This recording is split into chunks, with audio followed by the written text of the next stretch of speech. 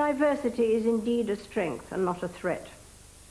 Ask Buckingham Palace why the Queen felt the need this year to devote her entire broadcast to the theme of tolerance, and you don't really get an answer.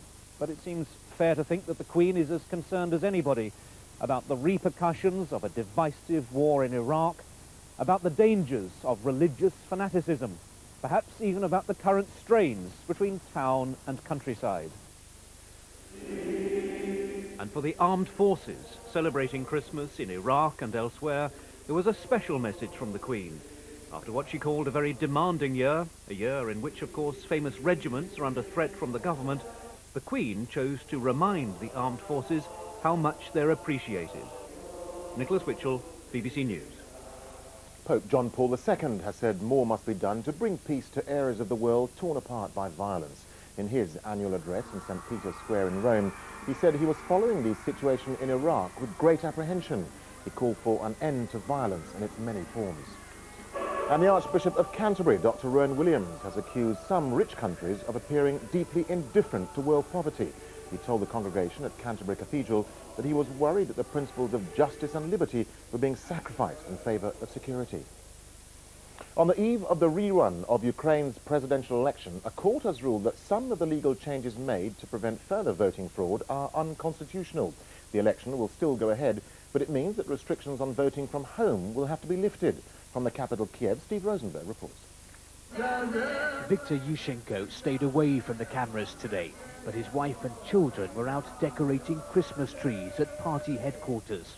Everyone here confident that Mr. Yushchenko will win Sunday's rerun election. But earlier, it was Viktor Yanukovych who had cause for celebration. Ukraine's constitutional court overturning one of the new election laws brought in by the opposition. They had wanted to restrict elderly and disabled voters from voting at home, fearing mobile ballot boxes could be stuffed with false papers. Mr. Yanukovych, how much harder... When I spoke to Viktor Yanukovych earlier this week, he claimed the law was an attempt to stop him becoming president. It was, he said, indecent to try to fight him by taking the vote away from his supporters, many of whom were housebound. In Kiev, though, tonight, people were taking a break from the political struggles at a Christmas street party on the eve of Sunday's vote. It's a sign of how closely contested and controversial this election has been, that at the final hour, the rules of the vote have been challenged and changed. But for now, at least, the legal battles are over. Ukrainians are preparing for what they hope will be, this time, a free and fair election. Steve Rosenberg, BBC News, Kiev. Mahmoud Abbas, the favourite to win the Palestinian presidential election in January, has launched his campaign by demanding an end to the occupation of the Palestinian territories. He said Israel must pull out of the West Bank, Gaza Strip and East Jerusalem. He also called on the Israelis to release all Palestinian political prisoners. Police are investigating the murder of a 93-year-old woman at her home in Glasgow. The body of Margaret Weir was found in her flat by a neighbour yesterday morning. Police say she'd been subjected to a particularly violent attack. Scientists are celebrating the successful launch of a space probe from its mothership, which is orbiting Saturn. The European-designed craft, Huygens, is heading for the planet's largest moon, Titan, which has an atmosphere similar to that of Earth 4 billion years ago.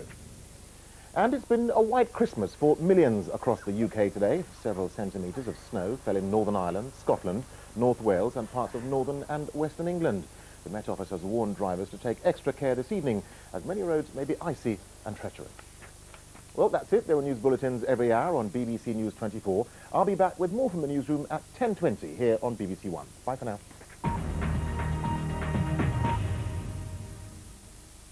Hello there. As we've seen, it's been a winter wonderland for some of us. There is some more snow to come. Not good news for anybody travelling. The worst of the weather this evening and overnight will be across the north and west of Scotland, Northern Ireland, northwest England and Wales. A combination of snow, ice and some very windy weather, with gusts of 60 miles an hour, making for some really dangerous travelling conditions. Could well be some sleet and snow elsewhere overnight, and with temperatures below freezing, ice could be a problem once again. I think the worst of the weather, though, should have cleared away by the morning, and most places for Boxing Day will have a dry and sunny day. There won't be as much snow falling. Still a few wintry showers left across the southwest. Not many showers across the north this time, though we could see a few wintry showers scraping these North Sea coasts heading into East Anglia. But not many showers left over for the afternoon. It's going to be another cold day, perhaps not quite as cold though as today.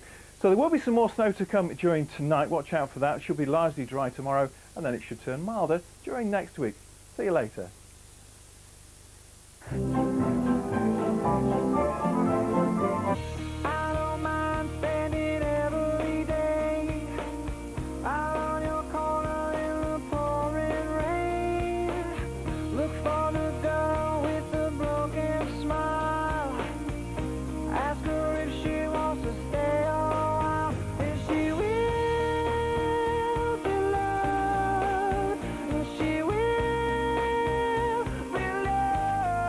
Christmas EastEnders on BBC1.